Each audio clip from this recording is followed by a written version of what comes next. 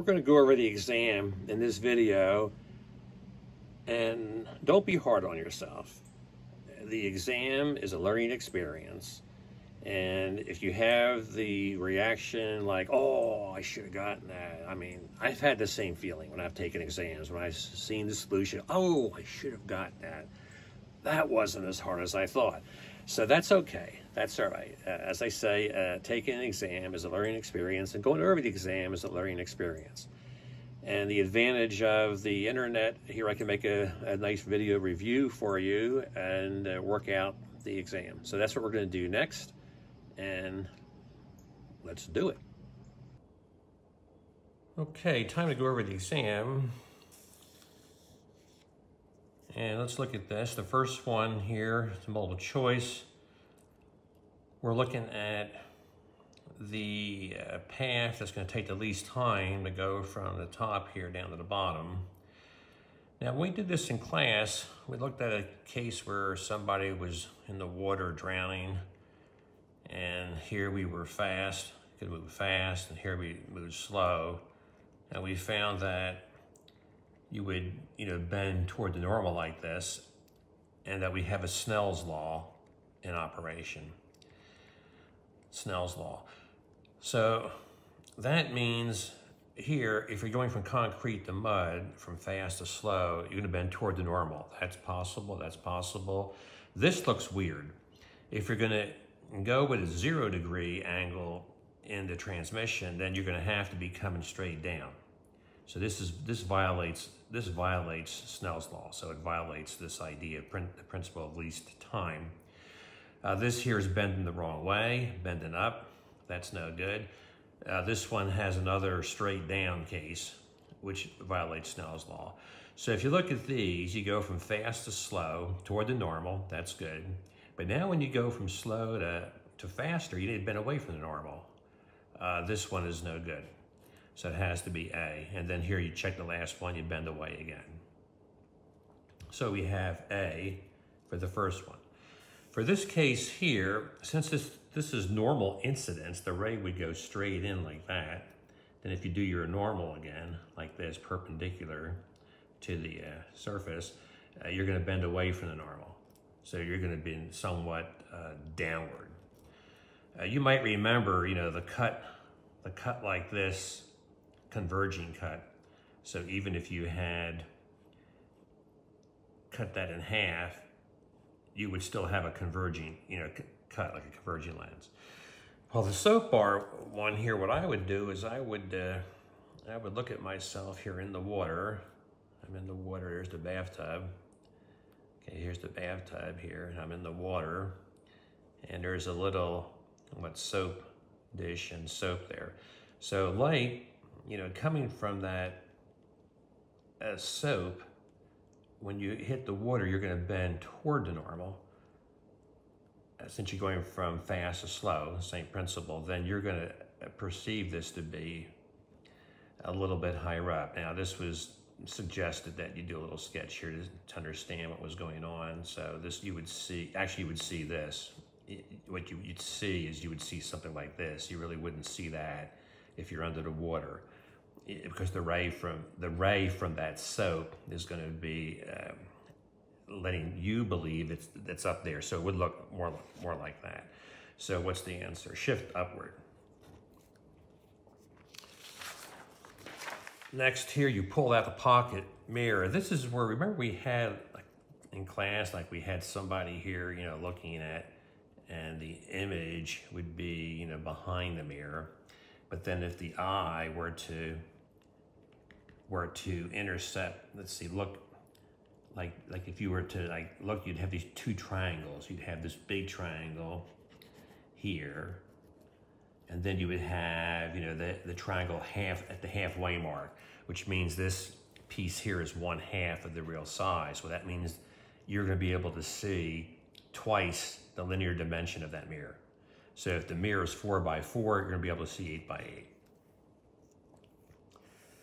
8. Here, I'm going to put the nose on here so I can have a nose. Now, if the nose is there, if you were looking straight this way, nose would be here. You turn a little bit like that. You see, you're going to have this image with the nose is going to be there, and this one here, it's going to be there, and this one here would be there. Okay, that kind of helps me get a bearing.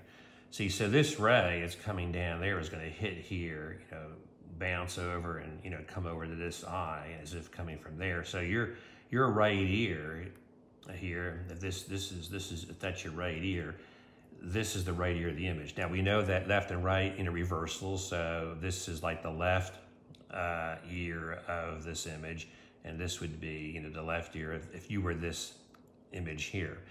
So the thing is, I'm seeing myself how others see me. So if I pick up my right hand, this right hand will come up.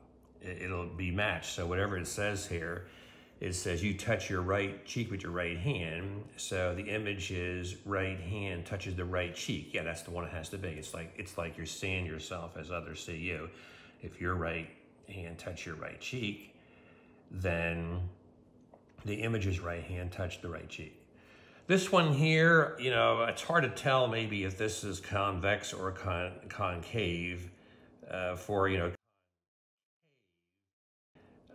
my image would be smaller, and for and I guess I got farther away, we get smaller, and for concave, but you know, it doesn't really matter because it's a virtual image and they're behind the mirror. So I would just look at it that way. So if you had, you know, if you had a virtual image with a concave, you would see, if you go ahead and line that, I would see like this. You would be back here. This is your makeup mirror. And then if you have the convex here, then you find that it's a little baby image in here. So it doesn't really matter the size, you don't have to worry about that. We're taking an exam, times of the essence, so it's just behind the mirror. Which is true if you have an upright object and you have a vertical mirror, like here, or you have, say, like there. Well, real images are never. If you have just one thing, all the real images upside down. All right, so you're not gonna get that one. That's right. All virtual images are behind the mirror. Yes, all virtual images are behind the mirror. That's the one I'm going to be looking for as being correct. The virtual images are not upside down. When you have just one object and one mirror, it's going to be like here. Here are the two cases. They're upright. The two upright smaller, upright larger. All real images are smaller. No, it's more. So it's the one here I suspect that B. All virtual images are behind the mirror. For the shortest positive focal length, you want the strongest lens. That's going to be the first one. There's your focal point there, say. Because this is a neutral surface, that'll weaken things. It'll be farther out. And here, the rays won't even bend at all. So you would say this is like at infinity. And here, you're going to get a diverging situation. And here, since it's doubly diverging, you're going to get, you know, be closer, you know, there, be farther away there. So you want the shortest positive focal length. You want A. For this one, the wooden rail, okay, now that one there, that wooden rail is upside down smaller. So I know when you have an upside down smaller case, that we're looking at this situation where you are, you know, fairly far away from the lens. So see, there's going to be upside down and smaller. So we're going to be over here. So it's upside down and smaller. It's going to be this case here. And it says that the wooden rail is 2 meters from the lens. Okay, so that's giving you that this is 2 meters. That's what it says. The fence, the railing is 2 meters from the lens. So that means the focal length, you know, twice the focal length. You have to be beyond twice the focal length, otherwise you would not get this situation. So say if twice the focal length is there, your focal length has to be less than 1 meter. All right. So that means here, between the observer and lens and less than 2 meters from the lens. That looks like it's possible. Between the observer and the lens, greater than 2 meters, no, that's definitely wrong. Between the lens and wooden rail, over on this side, oh, definitely wrong. Beyond the wooden rails, I mean, way over here, no way. All right, it's going to be this one here, this first one. Between the observer and the lens, but less than 2 meters, because it has to, the image is going to be less than 2f. For this one here, we have the F number problem. These F numbers here look like they are in order. Remember 1, 1.4, skip jump, 2.8, skip jump, 4, skip jump, 6, skip jump, skip jump, skip jump, skip jump. So these look like they're in order, 4, and then 5, 6. So this question gets thrown out if you had this version, because there was 2 versions of this exam, and it was supposed to have, so everyone gets it. If you got the one that has 32 here, everyone gets it. All right, so let me show you what the original intent of this question was. All right, these were the choices. So if you take the picture at f11 at a certain time frame, and then you go at half the time, you have to have twice as much area to take the picture. So the correct answer is not even there. So depends on which version of the exam you got. I had 2 versions. So if you have this, in fact, let's just say everyone gets it. It's just fair. Everyone gets this one. All right, so that one is going to be scratched because of the typo. And now we're ready to do our first essay kind of question. So here we have here the lady says paddling. Okay, so here, this is like the homework problem we had.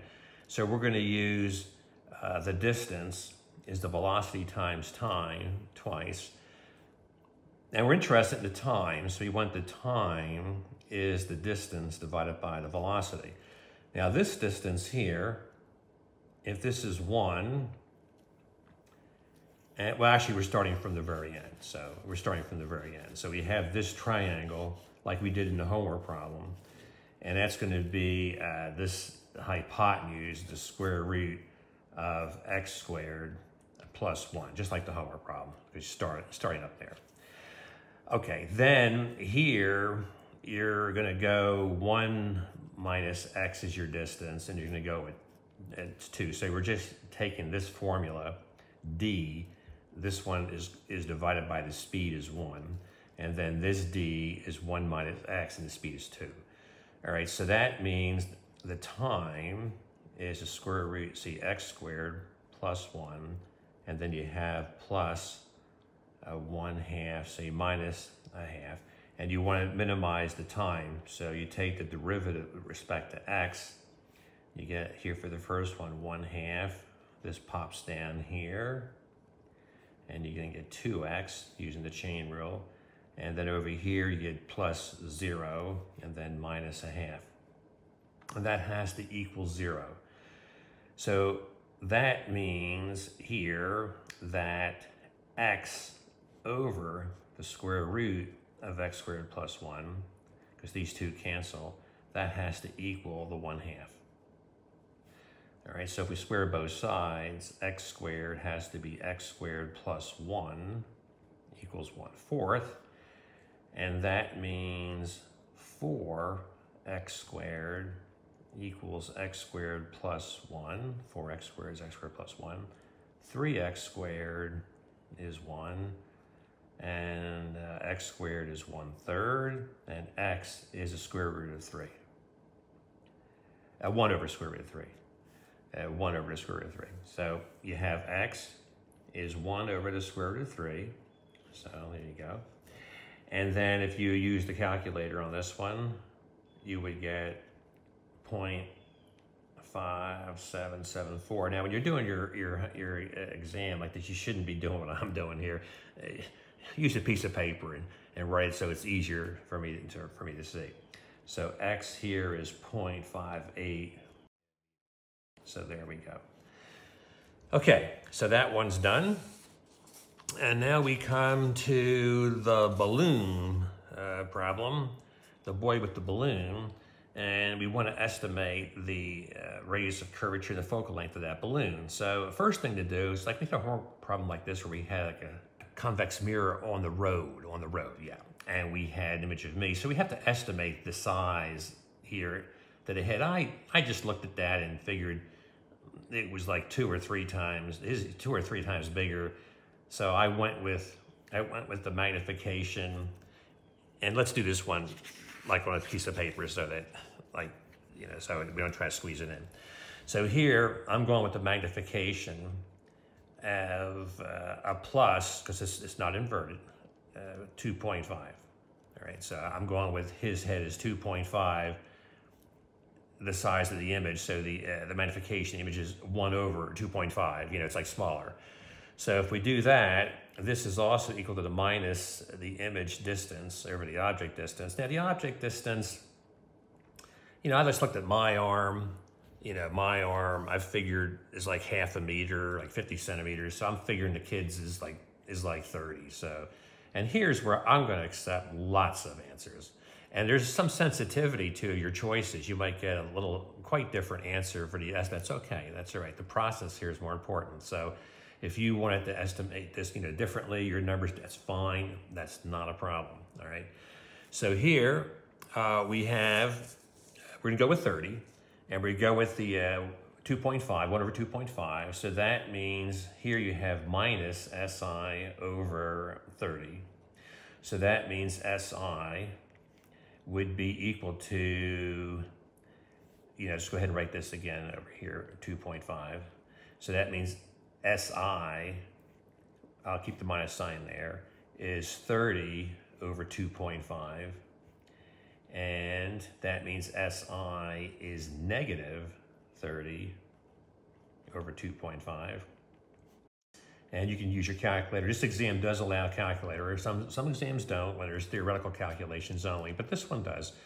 So I'm dividing here by 5/2. So as my 5th grade teacher taught me, keep, change division location, and invert. And that is going to be minus 12 centimeters. Okay, so does that make sense? Well, it's negative. Yeah, it should be negative because it's behind the balloon. It's behind the surface. In other words, we're looking at a case where it's virtual, it's upright, and it's smaller. It's behind. It's like the case. It's like the case we had talked about earlier here. See, so you want this is negative space. So SIs are negative, less than 0 back there. So this checks out. That's what you would expect. All right, minus 12 centimeters. And then if SO is, say, 30 centimeters, one of them ready to go to find a focal length. It's 1 over SO plus 1 over SI. So this is 1 over 30. And this is going to be plus 1 over a negative 12. So if we do the common denominator, 30 and, say, the negative 12, then you would have here the negative 12, and then plus the 30. Let's see if that's right. Negative 12s cancel. That's going to be, for the first term, 1 over 30. Check. Second term, 30s cancel, and you get 1 over, yeah, check. That checks out. Okay, so that means this is 18 over a minus 360. And this actually reduces nicely. The 2 goes into here, 9. 2 goes into there, 180. Oh, look at this, very nice. And this is then 1. And this is going to be, let's do 3 first. 3 goes into 9 3 times, and then 3 goes into 60. And that's going to be minus 1 over 20. So that means F is minus 20 centimeters, and the radius of curvature is going to be double that. I don't care about minus sign. I'm just going to say the absolute value is double that. It's 40 centimeters. So you can have different answers, not a problem. Not a problem whatsoever, okay? So, you know, you look at this thing, there's a little curvature here. That's cool. I'm just curious if I did something like this, you know, if this is 30, if this was 30, like the distance, so if that was like a 30, yeah, maybe a little bit more. I mean, it looks like it actually checks out by just looking at the curvature here, trying to just draw the circle. You're in the ballpark, and this is a problem where the process is more important. I'm not really worried about like the detailed number because you're estimating. So if you get something like this is going to be fine. Like if you had an answer where the R was like 4,000, well, that's definitely wrong, all right? Or if you had the R's like maybe like 4.4 or something, or, you know, 4 or something, you know, really far away from this, but anything in the ballpark. Okay, let's go to the last problem here, this one here. So let's look at the first case. If S goes to infinity, all right, well, that would be like this ray coming in from infinity. If you had a point here and you moved it to infinity, then the ray would come in like this, it would go down like this, right? And it would hit the mirror here or somewhere like that. And since that's the focal point, it would then come out parallel. So if I put my eyeball there, this is coming from infinity. So in other words, V is going to be infinity, all right, infinite. So here, notice that the ray actually will hit here and go back through there, but we don't care about that. It's basically asking for what V would be. That's like the image distance for the second optical element for the mirror. So we get infinity. For the case where we're at F, say if we start here, we would then go out like this, and we would again go parallel, and then here we would head to the focal point. And it would continue down like this and then go out like that, but we don't care about that. We really care about where the image is going to be. It's going to be there, the intermediate image, like in a sense, intermediate. So if that's the case, we're talking, this is F. So V is then has to be negative F since it's, you know, V is measured on this side, so V would be negative F. And the case where you have 3F, well, for 3F, remember, say, we did something like this with, I think, a mirror. So we had some similar questions, but if we had 3F, this is F. That's where you're the same size, by the way, if you're 2F. But if you're 3F, back here, you're going to be, you know, smaller. But where? Where is that? Well, we used a formula for that. So 1 over SO plus 1 over SI is 1 over F. So we're saying here we're starting out with 3F. So 1 over 3F, and that's this one, is plus 1 over SI equals 1 over F. So 1 over SI is 1 over F minus 1 over 3F. And once again, should be doing this, you know, on a piece of paper, not trying to squeeze it in. Here, this would be 1 over F, 1 minus a third. So this is 2/3, 1 over F. So the SI is 3/2 F. So this is going to be one of these and a half. So this is 1.5 F. Well, 1.5 F is going to place you right there. And that's going to get you that's the makeup mirror case. So we'll do the rest over here where we supposed to. So, you know, you have a case where you have the object is going to be, you know, halfway, at the halfway mark from what we figured out, because from before, so if you now use the formula 1 over SO plus 1 over SI is 1 over F, then for the SO that you're dealing with here, that's going to be, that SO is going to be your 0.5 F. So here you are, you're 0.5 F away. And just to make sure we're all good with that, when we did this first problem, we had 1.5 F away. So that's 1.5 is 1.5. That's here. But since this is F, if you have a half F beyond, then you're a half F to the mirror. So we're good. All right. And that's same focal length there. So therefore, 1 over SI is 1 over F minus 1 over 0.5 F. And this is 1 over F minus 2 over F. So this is minus 1 over F. So the SI is minus F. So I think we did one of these where we had the magnifying glass. Yeah, we had the magnifying glass.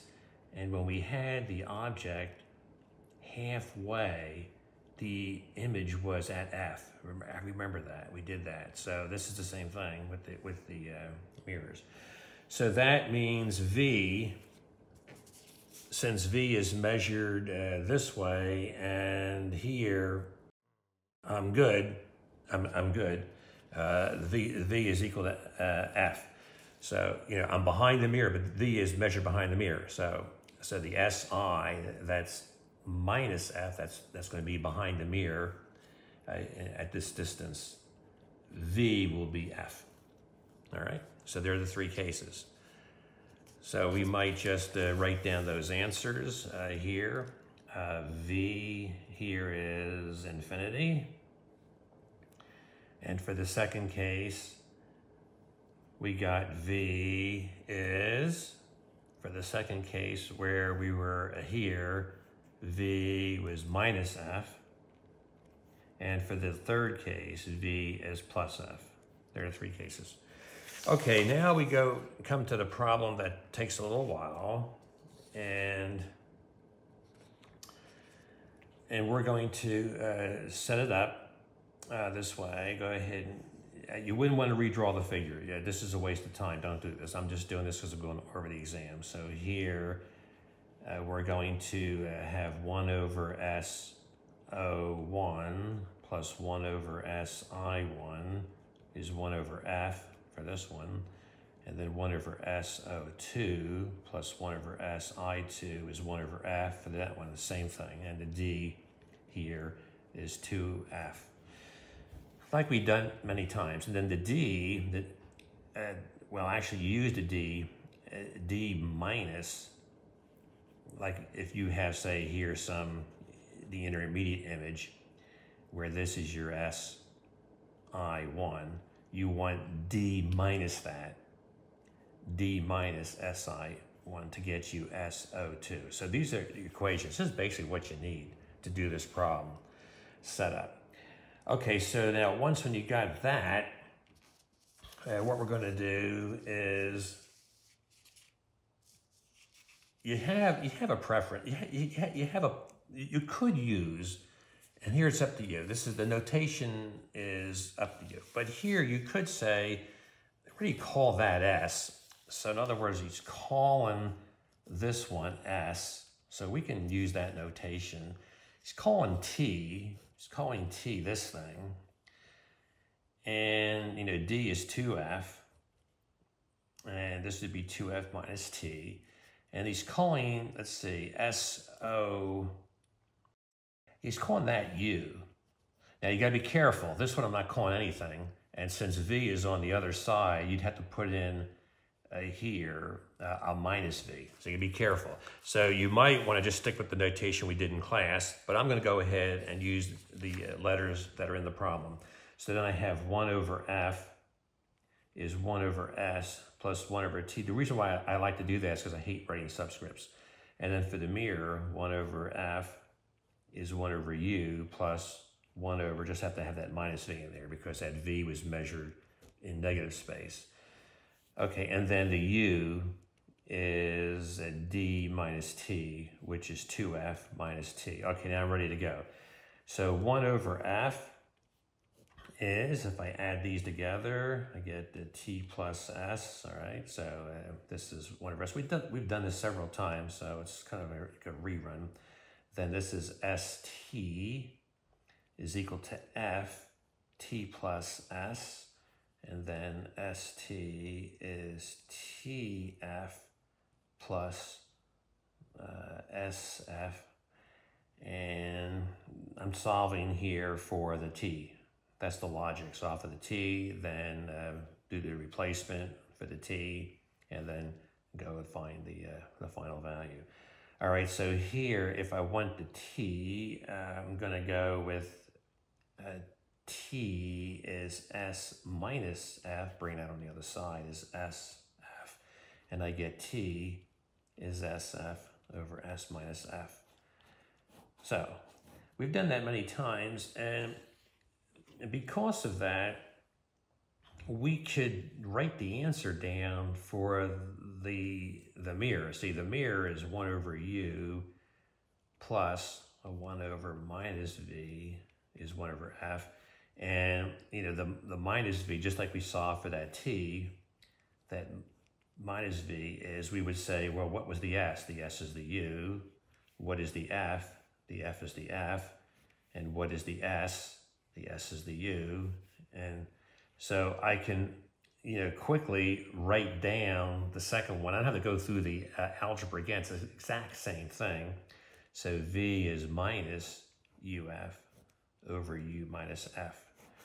So all I have to do now is get that connecting equation, where the connecting equation is going to give me this one here. So the connecting equation u is 2f minus t. So then I'm going to put this in here. So the u is 2f minus sf over s minus f. And then that u is going to go into here. So what I'm going to do first is work out the u. So the u is, we're going to find the common denominator, s minus v. So this is 2sf minus 2f squared minus ff. In fact, let me do this first. Let me get you this common denominator, and then we're going to have 2f times f minus sf. So that's what this is. So the s minus f cancels, you have the 2f, and then you have minus that. So then once you do that, then this step comes next, where you have 2fs, and then you have minus 2f squared. Okay. Notice here that this simplifies. So the u is sf minus 2f squared over s minus f. And there, I'm going to take that and go into here, and then, because I'm solving for v, that's what I want to do. So then v, then here's where it gets a little ugly. So this is then, I have the minus sign, and then I have to put this sf minus 2f squared over s minus f times this f, and then over, and here's where it gets nasty because you have to put that u in again down here, sf minus 2f squared over s minus f minus f. And then we multiply top and bottom by the s minus f, and that's then gets you minus, I'm going to just group these two together. I'm going to just put parentheses around there. It helps me keep things straight. 2f squared and an f. So I multiply top and bottom by s minus f, so that's gone. I'm going to have sf minus 2f squared minus, and this is going to be s minus f times f. Okay, now I see that there is an f here, it cancels that f. There's one f that cancels everywhere. So if I go to the next step, I have minus SF minus 2f squared, where I kicked out that f, and then I'll kick out this f here, and this is then minus 2f. And if I kick out that f, I just have s minus f. So we're almost finished. And then we notice that if we look at this denominator, this is numerator stays the same in this step, and we're going to go here s minus 2f minus f plus f. All right, the s's cancel, and one of the f's go away. So that means the v is minus sf minus 2f squared, keeping the numerator the same. And now here the s is canceled, and minus 2f plus f is minus f. So I get this. And now look at this, the minus signs cancel. So that gets you v is sf minus 2f squared over f, and now f cancels. And then finally, the v is s minus 2f, acute formula. Let's write this formula down again. Over here is s minus 2f. So that's the master formula. And now we're finished, but I want to check my results. Here, if s goes to infinity, I'm supposed to get infinity. Well, if s goes to infinity, I get infinity. Check. If s becomes f, I'm supposed to get minus f.